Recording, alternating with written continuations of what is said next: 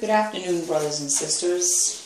I'm on my way to a meeting, but I've had a couple of subscribers email me, and this is a topic that I've visited already with you guys. This is a topic I've already discussed, but it's okay. I'm very patient. I'm stern, but I'm very humble, and I'm glad to go through it again. I've had brothers and sisters in Christ. Okay, they claim to be Christians, and I'm going to say that because they took offense, and I do not care what anybody thinks, but I put up several videos of exposing Islam and other false faiths. So they took offense to that. And they said to me, "Well, Islam is a religion of peace. I have Muslim friends and they are peaceful." That's their basis of telling me that Islam is peaceful. So I emailed them back and I said, okay, well, have you ever read their Quran? Or their Hadith, which are Islamic books? And I'm not converting to become a Muslim, okay? Jesus Christ is Lord, and there's no question about that. Jesus Christ is God. So I would ask him these questions in one email. I said, have you ever read the Hadith? Have you ever read the Quran? And have you ever read the Bible in whole content as a whole? So these brothers and sisters in Christ would come back at me and say, well, I never read the Bible, which disproves Islam, by the way, brothers and sisters. And they said, and I never read the Quran or the Hadith. So, you see, I heard a lot of things about Muslims, about how they say kill the infidels and kill the Jews. And there's another part in the Quran that says for Muslims to use the Torah and the people of the book, the gospel, which are Muslims, which are Christians and Jewish people, to use their books, the Torah and the Bible, to judge. Okay? Use the gospel to judge. But then there's other parts of the Quran that says to kill the Jews and to kill the Christians.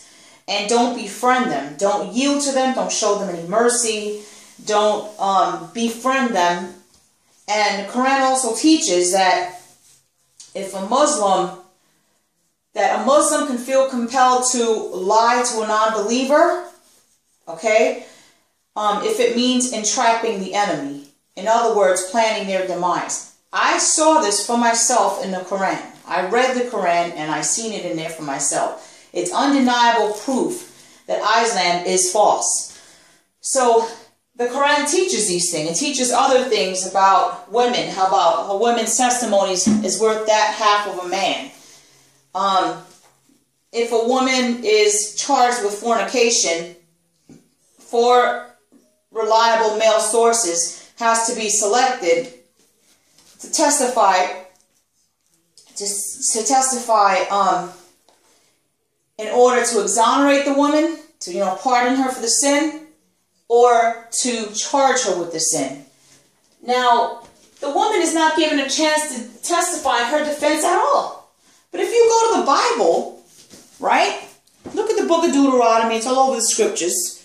If a woman is charged with a sin, ladies and gentlemen, she has a chance to testify. So in other words, let's say she's married and she's accused of fornication.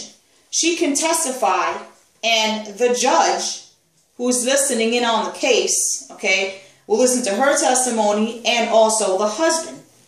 And then listen to credible witnesses' testimony. And then using God's law and the Holy Spirit to decide if the woman is guilty or not. If she is not guilty, she's not charged with the sin. It's the burden of the sin would fall on the husband. And then he would have to go through correction in order for that sin to be repented for. If she is proven guilty, she has to go through correction, take the consequence for that sin. And then the priest, this is in the Old Testament, has to make an offering in order for her sin to be forgiven. She also has to go through the correction, obviously. So the woman's given a chance to testify in the Word of God in her defense. The woman is not treated wrongly. She can go out in public. She doesn't need a male companion in order to go out in public. She's treated as an equal. Yes, woman and man under the marriage, sacred covenant of marriage that is recognized and ordained by God, one man, one woman, one flesh. She has to be submissive to her husband. In the book of Psalms and Song of Solomon's over scriptures, it says that the wife or the husband has to treat his wife because she is like the crown. She is like a crown on his head, so to speak. I'm paraphrasing. So he has to treat her with love. He has to love her like himself. He has to honor her. And the wife has to do the same to him. And, they have to treat each other with equality. So the Bible promotes that. The Bible treats women with equality. Okay? The Quran doesn't do that. The Quran teaches that a woman cannot show her face. A woman cannot leave her house without a male companion. This is what I've learned after actually reading the Quran. There's other things that I learned. I'm barely even touching the surface. There's proof of pedophilia in the Quran. The Quran mentions that when a man marries a woman and she is a virgin, okay, if he divorces her, she still has to be a virgin. Muslims don't practice that. They marry multiple women, okay, and they virginize them, and sometimes they even divorce them. They marry them just to have sex, and they divorce them, accusing them, okay, of any kind of charge. And you know that the man's testimony is taken over a woman's any day of the week, so the woman has no chance to even defend herself. Because how many times you notice that when a woman is living in an Islamic society, that when she is going before the court of law because she's charged with something, the man always wins. Very slim chance that the woman wins. Okay? So, it also teaches that if a woman has not had her period yet, something about you have to wait like 3 months till she has her period. You know what that means, ladies and gentlemen? That means it's saying that when you marry, I'm going to step back a minute. When you marry a woman and she hasn't had her period yet, you have to wait for her to have her period in order to have sex with her. That's for the man. That's talking about a prepubescent girl. A girl under the age of 12, 13, 14 years old. When you confront a Muslim about this, their excuse to you is this: well, that was the normal trend back in the days of Muhammad, the false prophet rapist. That was the trend back then. They're telling you that was a normal for a man to marry a child. It still doesn't make it right. That's their excuse for justifying Muhammad being a pedophile. That's their excuse. Okay? It doesn't make it right. Child rape is child rape. And I pointed that out to these Christians. I told them why it's not a peaceful religion, because it does advocate killing Christians and Jews and do not befriend them. And you have these Christians, these so-called Christians, defending these Muslims. The very same Christians that the Muslim Quran is telling, the very same Christians that these Muslims are, these Christians that are defending these Muslims, is what the Quran warns against. It says to kill the Christians and Jews. The Quran has so much hostility towards the Christians and Jews. You know why, ladies and gentlemen? Because they're a threat. Because the Christians have the truth that Jesus Christ is God. And here's another thing that I found out, because I'm also studying the Hadith. It's a compilation of testimonies of various individuals that claim to live in the times of Muhammad. There's inconsistencies there. It does support pedophilia as well. The Quran teaches, and it's also in the Hadith as well, that Muhammad believes that women are deficient, they're not intelligent, and that most women, the hell is composed of mostly women because they were not grateful to their husbands. You see how he thinks of women? And here's another thing that disproves Islam, okay? In the Quran, it says to use the gospel and the people of the book. The people of the book means the Jews and the Christians. To use the gospel to judge if the Quran is right or not. Now, if you use the gospel, and the gospel meaning the Bible, and the Torah, to judge if the Quran is righteous or not, then the Quran is false, because the Bible disproves the Quran. Because in the Bible, Muhammad's not even in there. These Muslims are going to try to tell you, oh, when Jesus Christ was on the cross, he cried out Allah. No, he cried out Abba. The NIV and all the perverted versions of the Bible, other than the KJV. The KJV and the NKJV are the only true versions of the Bible. The only true word of God. Anything outside of that tells you that Jesus Christ cried out Allah. The other perverted Bibles. Now, don't make no mistake, ladies and gentlemen. These demons out here that are perverting the Word of God will take the Word of God, right? They'll pervert it, and they will try to counterfeit the KJV version. They'll put the label of the KJV and everything. That's why you need to have discernment to determine if that is the Word of God. You have to have the Holy Spirit leading and guiding you as well. Now, so if you go back to what I said, if you use the gospel, right, and the Torah to confirm if the Quran is true or not, then the result is that the Quran is false, because the Torah and the Quran disprove the Quran. Nowhere does it say in the Quran or the Torah that there was going to be a Muhammad coming along. The Bible warns of Muhammad, all right. It says a false Christ and a false prophet will arise. Be very careful, because they will perform lying signs and wonders, even if possible, to deceive the very elect. And it also says in the Bible that there will be infidels, and I'm paraphrasing here, that will do horrible things. That they will do things, evil deeds, that they think that they're doing a service to God. Muslims these days, okay, in the Middle East, are killing Christians by the thousands, tens of thousands. And they're thinking that they're doing a service to God when they're actually doing a service to the devil. I'm going to point that out. Also, if you use the gospel and the Torah to prove the Quran, again, it's not going to prove, it actually disproves the Quran.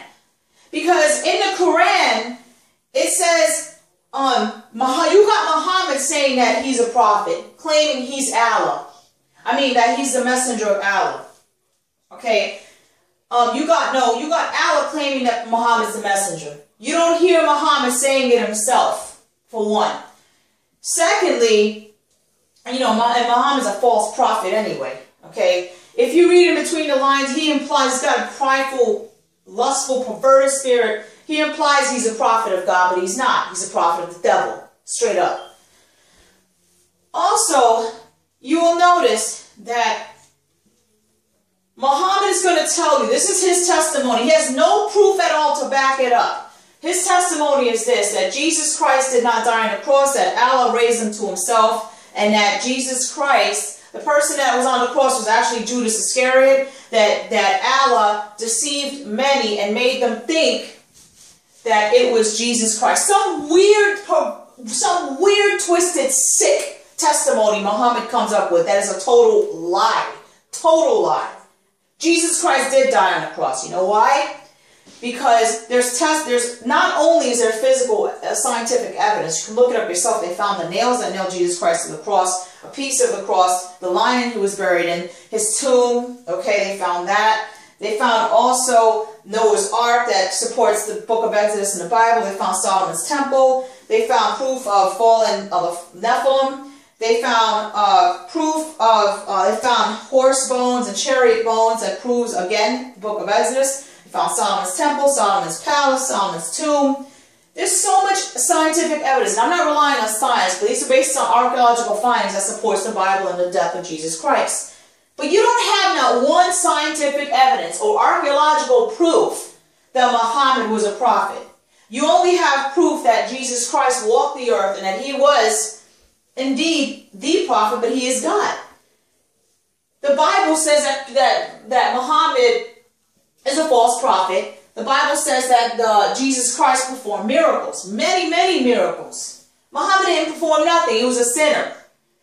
The Quran calls Allah the greatest of deceivers. The Bible labels the greatest of deceivers the father of lies, which is Satan, aka Allah. Satan is Allah, Allah is Satan. Satan is the author of the Quran, not Jesus Christ. Jesus Christ is God.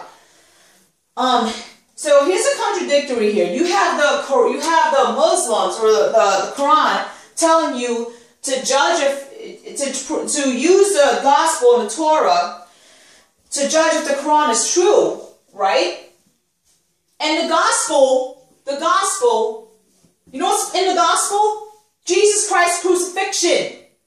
Jesus Christ's crucifixion is in the gospel, ladies and gentlemen. The gospel of the book of the Bible talks about, it's all centered on the fact that Jesus Christ died on the cross for our sins. So if Jesus Christ didn't die on the cross for our sins, why is the Quran saying to use the gospel and the Bible and the Torah to judge if the Quran is true? That makes no sense. That proves that the Quran is telling you people, okay, the Quran is telling you people this, that if you're going to use the gospel and the Torah and the Bible to prove the Quran is true, that means that Jesus Christ actually did die on the cross, because the gospel is the gospel is centered on Jesus Christ dying on the cross. That is the gospel. You see the discrepancy here, ladies and gentlemen? I explained that to my brothers and sisters in Christ when I sent them back an email. I said, read the Quran, read the Hadith, and you will gain all this knowledge. Have the Holy Spirit lead. That religion is false. And also, the problem with Muhammad's credibility as being a true prophet is that he has no prophecies. He never predicted anything, and his prophecies are false. Also, there's not one, because the Quran claims that the Bible predicted Muhammad's coming, but he's not in the Bible, and he's not in the Torah. He's not mentioned anywhere. The only way that he's mentioned is that he's a false prophet. That's it. He's a false prophet, and he's a pedophile. That's the only thing he's mentioned. A false Christ, a lover of the flesh, lust, idolatrous. That's what God mentions about Muhammad. Okay? There's no proof of this pervert ever being credited as a true prophet of God.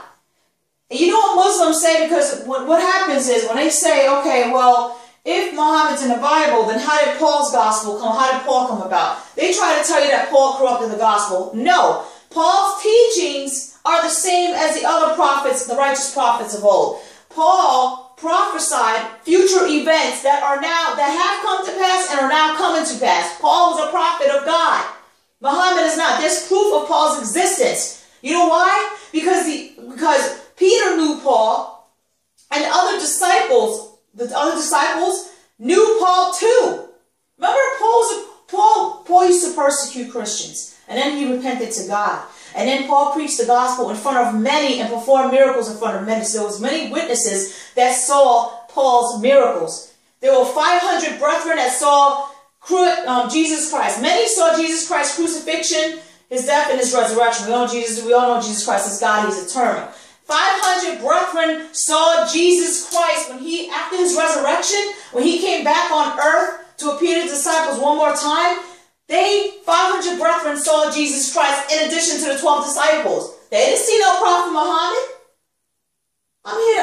Again, ladies and gentlemen, I explain exactly the same thing I'm telling you to these Christians. There's so much more I could tell you, but I can't cover it in this video. I'm just here to tell you, ladies and gentlemen, that before you ever think of forsaking the name of Jesus Christ, do your research. Read the Quran, read the Hadith. There's a guy named David Woods that does an excellent job of exposing Islam for what it is. And you know what? I went to God and I asked God about him. I said, is he telling the truth about what Islam is? And God told me yes, which is Jesus Christ. And then I said, I'm going to take this a step further. I'm going to read the Quran myself. And I'm going to read the Hadith, and I'm still studying it, right? And everything David Wood said is correct. I saw it with my own 2 eyes in the Quran. I saw it in the Hadith. Everything he said is correct. Watch his videos, because he does an excellent job exposing Islam for what it is. He owns Hadiths. He owns different versions of the Quran. He's a Christian, okay? I'm not promoting him as a prophet, but I'm just telling you, he does a phenomenal job exposing these wolves in sheep's clothing. Watch his videos. If you don't have time to look at a Hadith or a Quran, watch his videos, okay? And if you have any questions, please ask God. Ask God. Don't put your life in danger, your spiritual salvation for these Muslims. I don't hate anybody. I love everybody. It's just I don't like the sin. When I say I hate a Muslim, I don't actually hate the person. I hate the sin. I love everybody, even Muslims. I just don't like the sin. Okay? You have a choice. You can either follow the path of righteousness, which is Jesus Christ, or you can follow the path of the devil, which is Islam, and other false faiths. Alright, with that being said, I'm going to get ready to go. Please consult Jesus Christ if what I tell you is true.